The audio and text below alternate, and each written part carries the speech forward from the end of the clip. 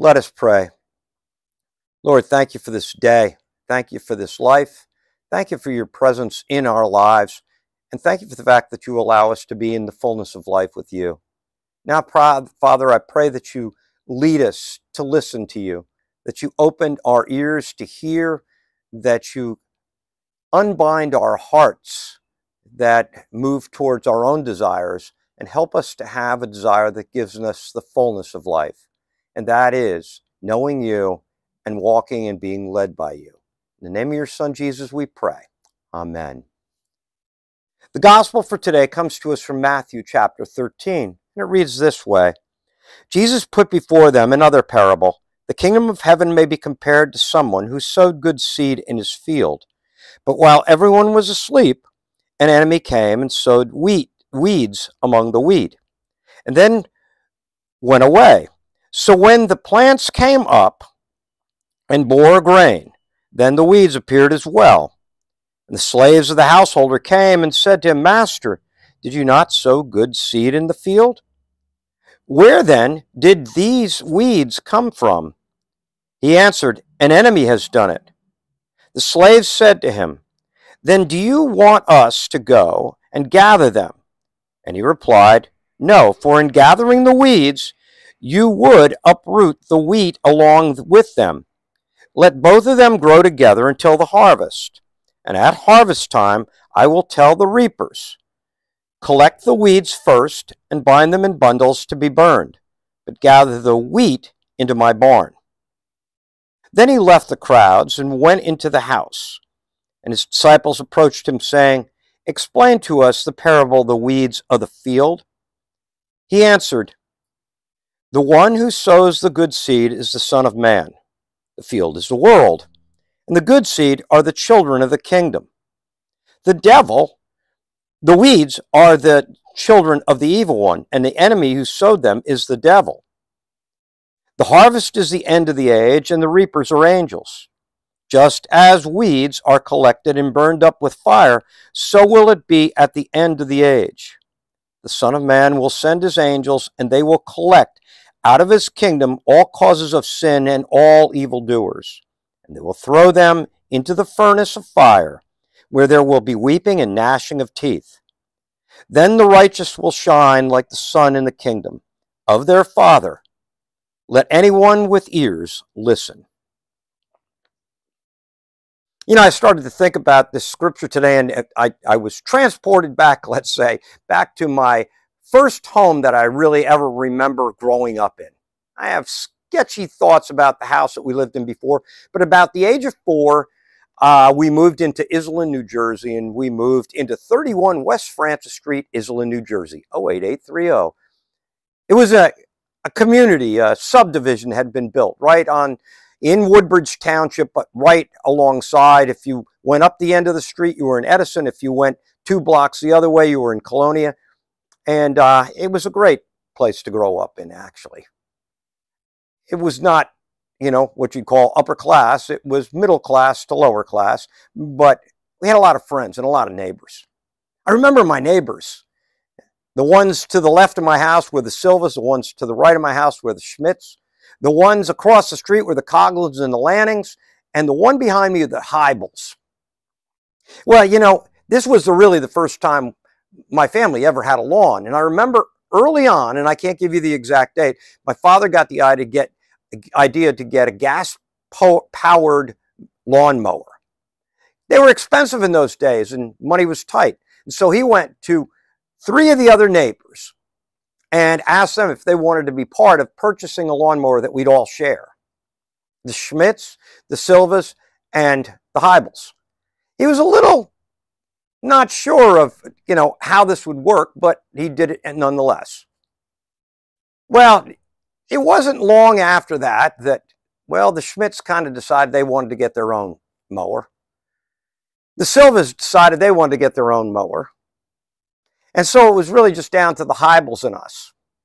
And every time the Heibels got the lawnmower, I remember my father would grumble. I don't know whether it came back dirty or whether it just didn't work and he always had to work on it or whatever.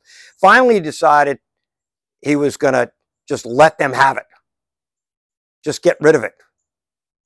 I remember very clearly him saying, Barbara, the Heibels are going to keep the lawnmower. We'll have to get our own. They were our neighbors, but they weren't what I'd say close neighbors, even though they lived directly behind us. And I think that probably that was signaled to me really clearly when we finally put a fence up around our yard. And around the front, the sides, it was 4 feet. But along the back, it was 6 feet high. As high as you could get it. You know, I say that because Jesus doesn't talk and use the word neighbor at all in this gospel. But he does talk about things that are in close proximity. The parable he tells of the wheat and the weeds is a quite interesting parable. It basically is trying to describe what the kingdom of God is like, both here on this earth, I believe, but also what's going to happen at the day of reckoning, you know, when everything happens at the end. But he says real clearly that the master, which is, he explains, the Son of Man, sows good seed, which are the children of the kingdom. The weeds are the children of the enemy. The enemy is the devil. And we're told that, you know, the wheat and the weeds, although the weeds were not, in a sense, planted by the Son of Man, they were planted by, in his story, the devil, that when he's asked by the servants, you know, should we rip them up? And he says, no, if you rip them up, you might rip up some of the wheat, and we don't want that. We'll wait until the time of harvest, and then the reapers will come in, and I'll tell them to cut it down, get the weeds first, put them in bundles to be burned, and the wheat will be gathered and stored into our barns. You know, if you look at that, the characters in this, we're told, of course, Son of Man is the master, the owner. We're told that the enemy is the devil. We're told about the children of the enemy and the children of the kingdom. We're told about even the reapers, the angels. But you know, the part that is missing that you don't hear is it says the servants or the slaves. Those words are intersected, doulos in Greek, and they can mean either way. But they're the ones that brought the attention to the master, to the owner, that the weeds were even there. You don't hear who they are in the explanation of the story that Jesus gives. I've got to believe, because they were servants or slaves, that they are somewhat definitely in the kingdom. They have to be with the Son of Man. But what this story, I think, tells us isn't so much about, you know, how it's all going to work in the end. I think it tells us more about what's going on even right now. You know, there's a book that was written years ago, and I can't remember what the guy's name was, but it was called Why Do Bad Things Happen to Good People? And maybe Jesus is making an attempt at why things sometimes are difficult in this life. There's an old saying, you know, God is good, life is difficult. I mean, that life is difficult. And why are things sometimes more difficult than they have to be? Why don't they always go smoother? And perhaps the reason is because, in a sense, the field is the world. What we live in is broken. And so there's going to be other wheat. There's going to be other weeds. There's going to be children of the kingdom. There will be children that maybe don't want to be part of the kingdom or aren't part of the kingdom. But what does it tell us to do with them? It tells us very clearly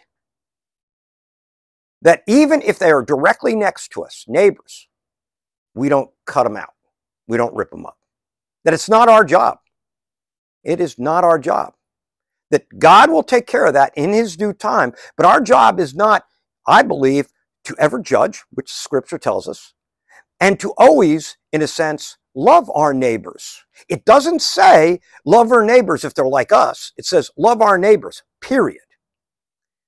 We're supposed to be called by God to look out for the people that are planted next to us, even when they appear to be, well, not wheat, but rather sometimes weeds. So how do you do that? Well, I think the first thing you got to do is learn how to forgive. Real easy.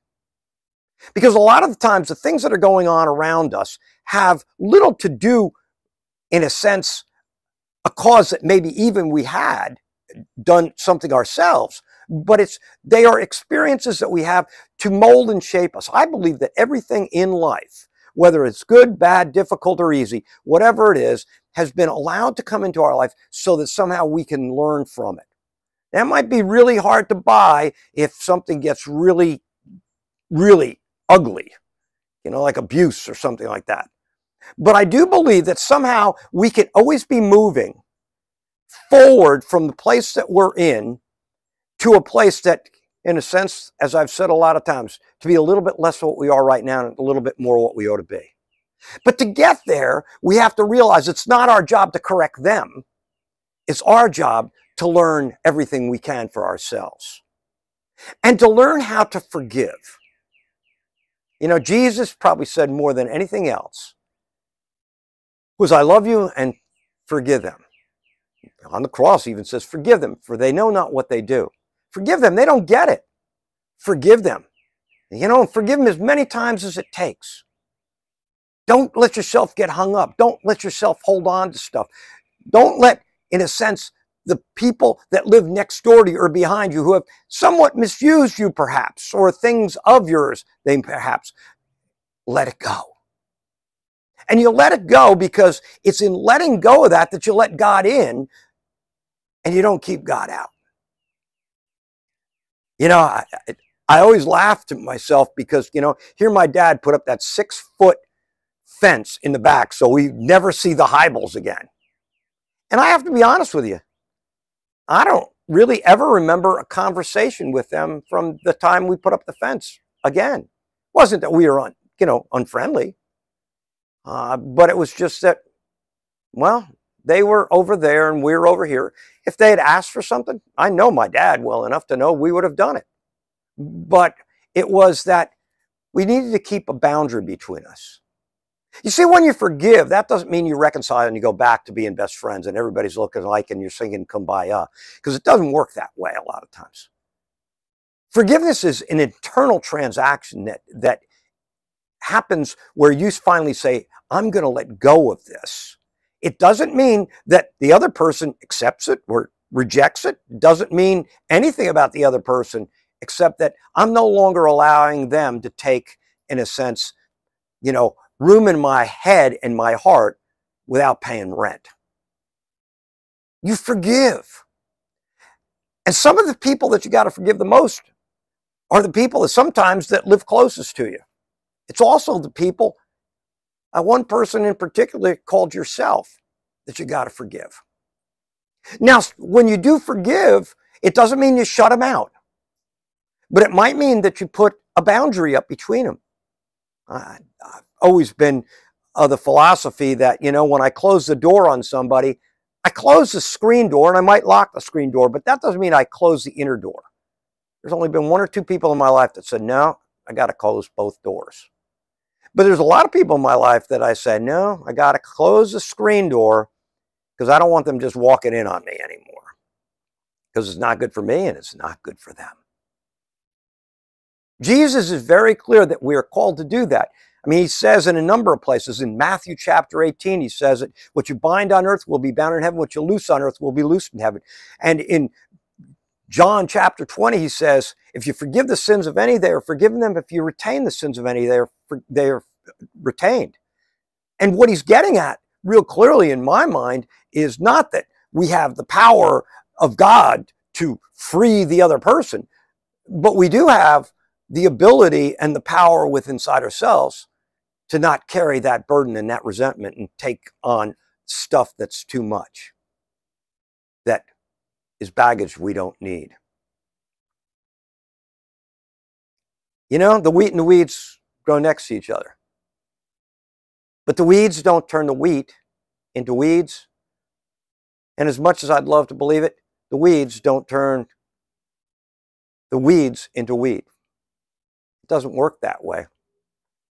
People sometimes are, but there's an influence that you can have if you are a wheat living next to weeds. I laugh in this day and age. How many weeds do we have that we called weeds in the years past that now we find out, well, wait a second, they have a really good purpose. Maybe they're just a little different than us. Maybe they aren't wheat, but maybe they're oats. I think that's what the scripture gets at more than anything else. For you to hold on to your character, for you to realize that sometimes things don't go your way, and sometimes, well, to tell you the truth, there's people that aren't safe to be around. But that at all times, that the power of God is more powerful than anything that has been placed around you. That the power of God is more loving and will lift you through anything that goes on around you. That the power of God, if you trust, just trust, will lead you so that you will shine by the brightness of the sun. It's in the name of Jesus that we pray. Amen.